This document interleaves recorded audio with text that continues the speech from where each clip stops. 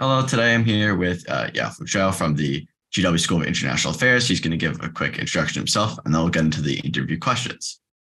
Hello, everybody. My name is Yaofu. I am a graduating master's student at the Space Policy Institute of George Washington University. On the side, I'm also working with the Mechanical and Aerospace Engineering Department, researching on air traffic management.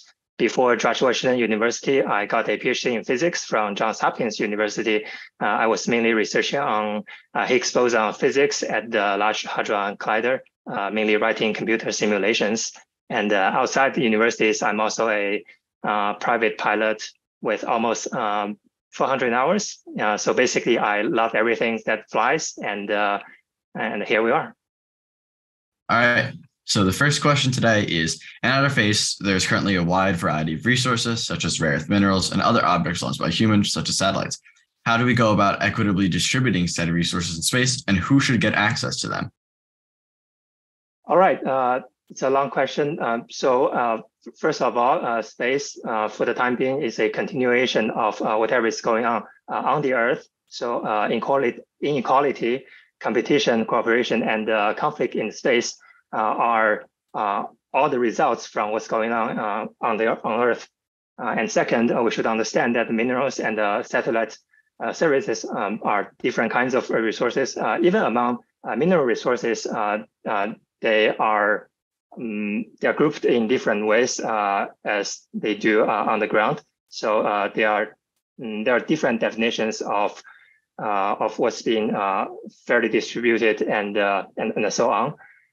So let's be more specific. So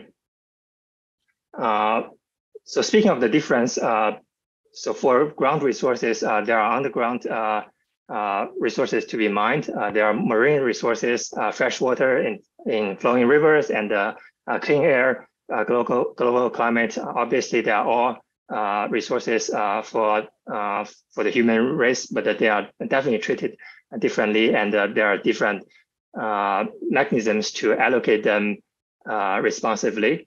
Space, on the other hand, is different. One part of that is space itself is a very risky business, and so the government cannot incentivize the development of the space industry by requiring the space companies, the commercial firms, to just arbitrarily distribute whatever resources they provide.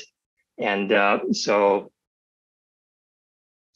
for mineral resources, the technology so the technologically advanced countries were likely to gain access to any form of resources first. However, because they are done by commercial entities, and so the allocation processes of the resources are up to the supply and the demand relations in the global market, just like other mineral resources in circulation. Of course, in this process, in the circulating process, geopolitics and national security considerations will always have their impact. So those were the discussion about mineral resources. And for satellite services, there are public goods such as weather information and information needed for things like disaster relief. And those informations are public goods and are free most of the time. But there are also commercial services such as communication capacity and satellite imaging capacities. They can be used for communication, natural resources management, urban planning, and so on.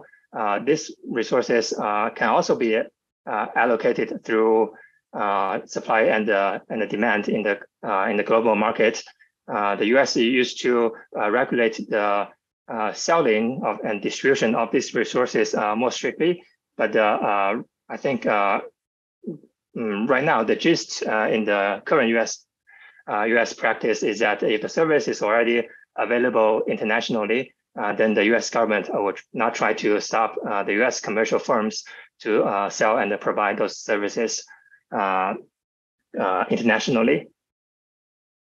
And also there are partnerships going on between the U.S. and say Africa and other developing countries. Part of the emphasis is to enable the developing countries to better utilize the space resources that we just mentioned. In the future, we could imagine when these services like satellite image and communication capacities become more and more available, the U.S. could hypothetically include some of these items in the, for example, U.S. aid packages for other countries, and even when dealing with European countries, the U.S. Would love to see and help them becoming more capable in many areas. However, this does not have to become a country does not have to become a space faring one in order to best enjoy the benefits from outer space. And speaking of this access to space from not just the major players alone, how do you think we can ensure that space remains accessible and clean to all and not just these wealthy nations? And whose responsibility should it be to clean up space? How can we ensure that this is done? All right. My quick answer to this would be to fly responsibly, innovatively, and frequently. So the countries that are advanced in space technologies and also the commercial firms who benefits the most from space will have the most to lose there. So they are very motivated to maintain a clean space and a safe space environment. I'll give you a concrete example. Starlink of SpaceX, it performs maybe 1,000 some collision avoidance maneuvers each month. And if some bad actor makes a anti-satellite test, it would add thousands of additional maneuvers for SpaceX just try to remain safe for its constellation. So SpaceX and other companies like them are definitely incentivized to maintain a sustainable space environment. In addition, with more human space flights in the planning, we definitely want to keep the space environment safe for human space flight, and so further making space environment dangerous will just become less tolerable. And traditionally or historically, it was mainly the U.S. and the Soviet Union that enjoyed their space capabilities. And at that time, the space was not as crowded as today. So the new players, the new commercial firms, and other countries trying to enter space, they could be more incentivized to keep the space environment clean as well. And so the challenge right now is to get all major space powers on board in dealing with space safety, sustainability, and so on. And do you know if any sort of legislature or groups that have been forming or possible agreements in this sector that have been forming? All right. So their current practice going on, they are not necessarily enforced, but the later rules, if you may, are the new satellites are required to deorbit within 5 years after becoming defunct, and there may be ways to incentivize this kind of behavior since it's not strictly enforced. So, for example, when space agency issues licensing to new space activities, they can try to consider or evaluate the past performance and of a commercial firm, how much they were responsible in managing their satellites. And another example is many satellites they have transponders to tell the ground stations where they are, and some even have corner reflectors to allow them to be optically tracked passively. So these are the existing practice. And speaking of these kind of practices or future goals, can you speak to me a little bit about space situational awareness, or SSA? All right, space situational awareness. Some people might prefer to call it space domain awareness, SDA. So the U.S. United States has the leading capacity in this regard, and other countries are contributing as well. So, for example, there's a study group called the National Space Legislation Initiative. It consists of many countries: there's Australia, Indonesia, India, Japan, Malaysia, Philippines, Republic of Korea, Thailand, and Vietnam. They are trying to create a framework that aims to promote sustainability in space.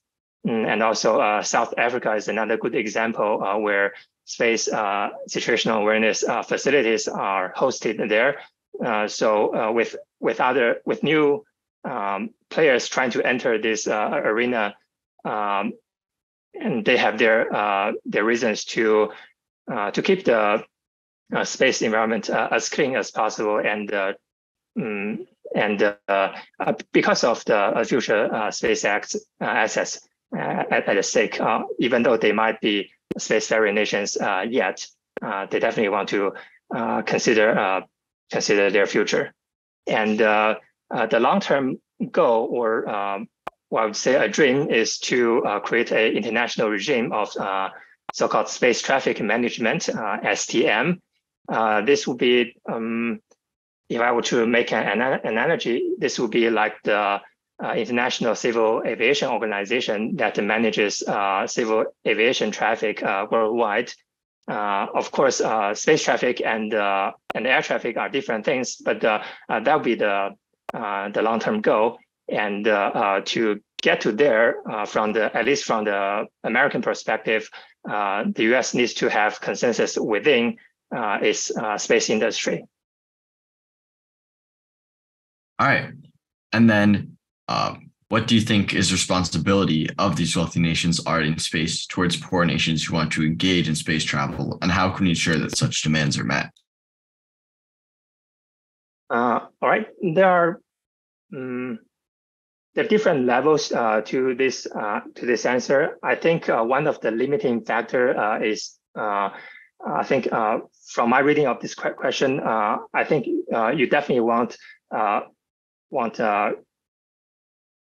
developing countries eventually to be able to send their human astronauts to the space.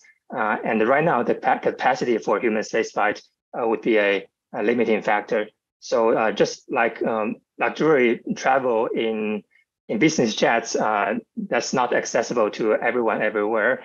Space travel as a luxury way of life is not going to happen everywhere at once, and it's also not the most cost effective for especially the developing countries to send their astronauts to the space. It's far more cost effective to allow them to enable their workforce to effectively utilize the space services that we mentioned earlier. However, we should recognize that if a developing country can actually have their first astronauts to the space, it will be very encouraging, and it will carry symbolic significance, and that might inspire their entire country and even their neighboring countries. So this is definitely something we can consider, and if the U.S. and the developing world has the capacity, it can definitely, for the U.S. space industry and the foreign relation communities, to consider these options when they work with the rest of the world. And hypothetically, you could imagine if someone becomes successful in colonizing Mars by sending 1 million people to the Mars, again, hypothetically, then there's probably seats for everyone there. But even in that case, it will require education, training, and personal dedication to this effort. So definitely there are lots of things to be done on the ground before we can send many more people to the outer space. Cool. And speaking on the future of space exploration and regulation, how do you think that we might go about ensuring space is a standardly regulated place without arbitrary rules so that it can function as smoothly as possible and prevent potential conflicts? All right, I really like this. I really love this question. So, like all other international laws, they never stops evolving. If one does not want arbitrary rules, which is actually a typical case for international laws. Again, fly responsibly, innovatively, and frequently. So we should just keep making things happen, including mistakes. This will allow us to create good precedents in the aftermath of all of the events. The United States has a very deep common law tradition, which evolves with precedents. This is one significant strength of America. So America can afford a relatively high launch capacity and cadence by the many players in the U.S. space industry, plus the American common law tradition. So this combination might be making the best ecosystem in the world to originate good space law. I would also envision that an internationally agreeable rules would embody the accepted culture and the common sense of the existing aerospace industry and the government around the globe.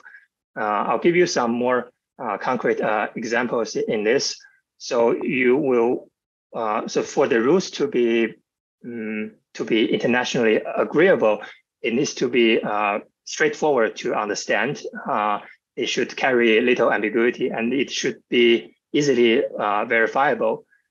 So in the aerospace, existing aerospace industry, and in civil aviation, there are so-called right-of-way rules.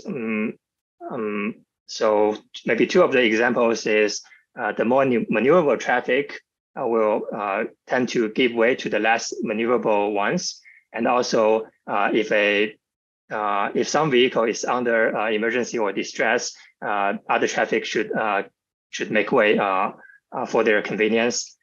So these are just two examples of rules that are common sense and are easily agreeable by almost everyone anywhere.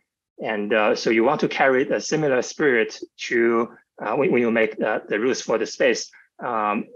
I can give another hypothetical example for rules in space. Maybe you will always want the crewed spacecraft to have some priority over the uncrewed spacecraft, just to consider the safety for human beings. But at the same time, you do not want to deliberately take advantage of these rules by subjecting astronauts to a more risky than necessary condition. So these are some examples. I can give you one negative example in making the rules for space. So it's very common practice especially in research and development to use machine learning and artificial intelligence methods. So the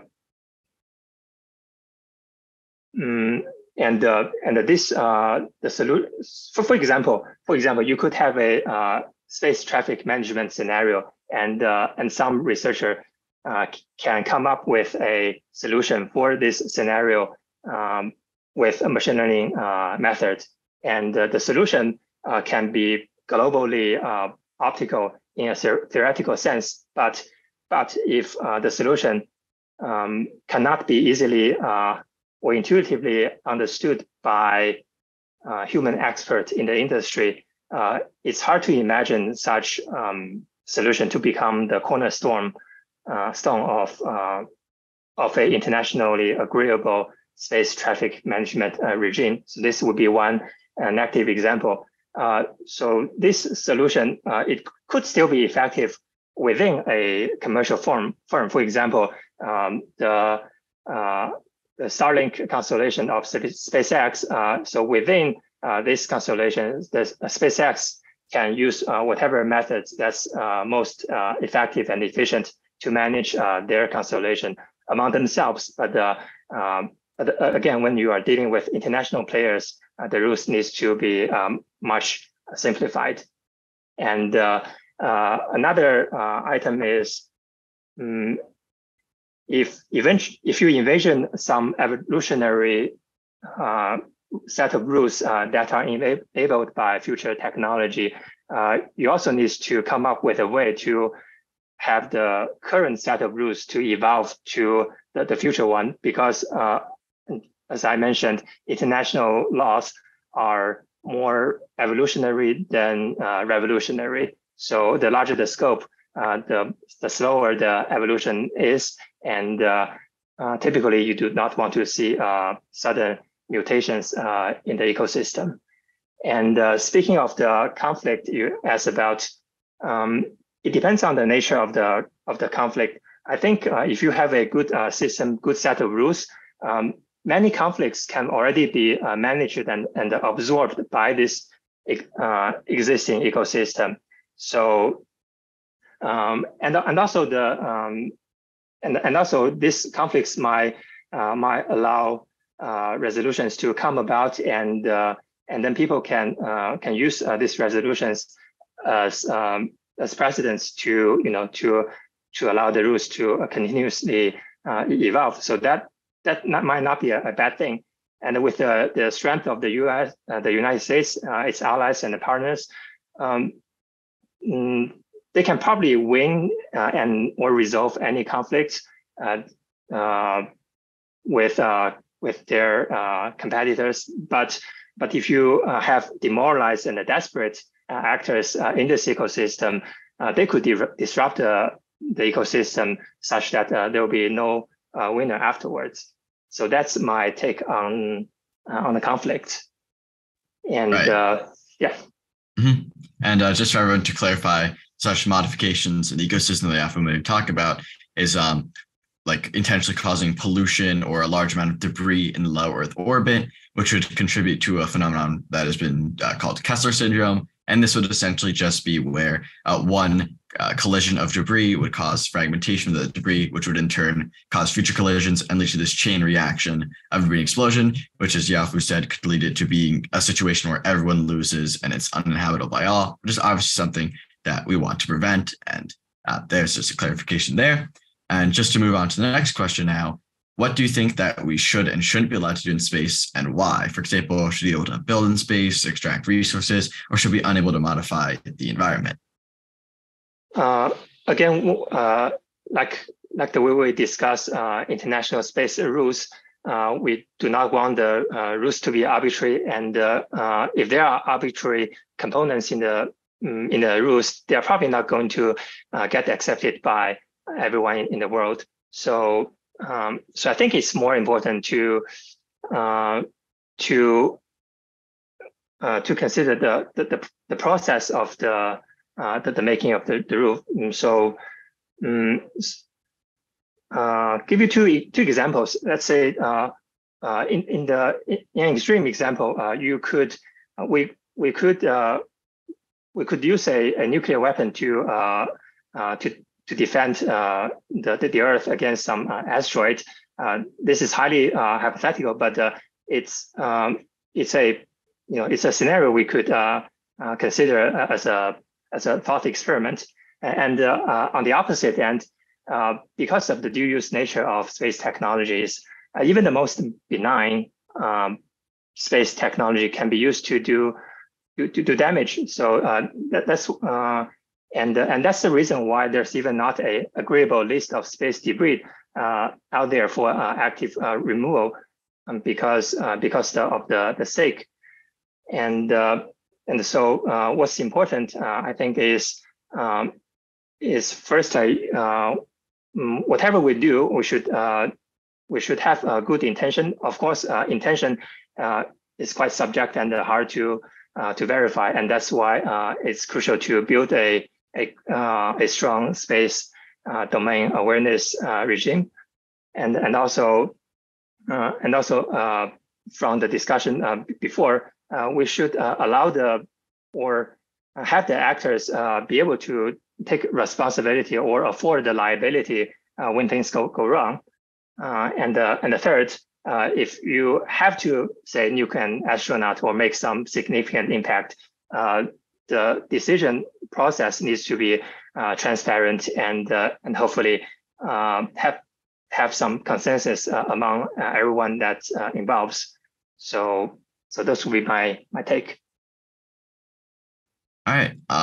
Thank you. And then I guess lastly, what do we have a right to build and store in space, and what should be prohibited, and how or should this or can be incorporated into this set of rules that are all agreed upon? Right now, there are not too many rules, but on the other hand, the rules we have are sort of sufficient from our previous discussion. So the existing rules we have are from the Outer Space Treaty and the Moon Treaty. By the way, the Moon Treaty is not ratified by the US and most countries in the world. But in any case, we do not allow nuclear weapons or weapons of mass destruction deployed in the outer space. We also do not allow military bases built upon the lunar surface or Mars or asteroid. And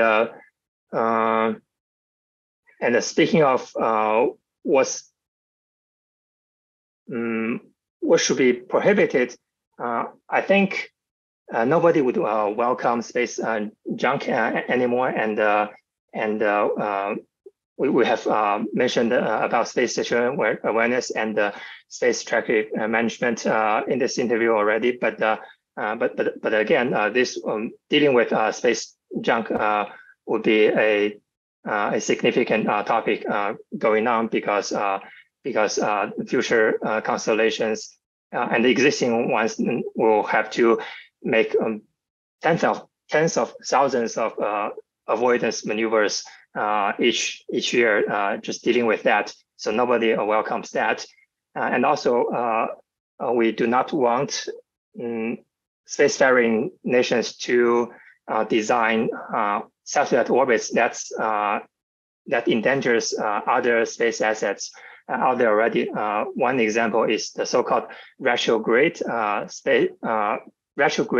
geostationary orbit. So those will be geostationary orbit, but in the opposite direction. And you can imagine that will just increase the chance of collision with many satellites out there. And so if someone launch a retrograde space stationary orbit satellite, it can face significant backslash in the world, around the world. Also, yeah, those are the probably more concrete examples. But again, if you want to or have to nuke an asteroid for whatever reason, you will have to be careful in the decision-making process. The decision-making process needs to be transparent, and also you want as much consensus as possible for everyone that's affected. So those will be my answers. All right. Well, thanks so much. That just about wraps up all the interview questions. So thanks so much. I appreciate your time. Thank you.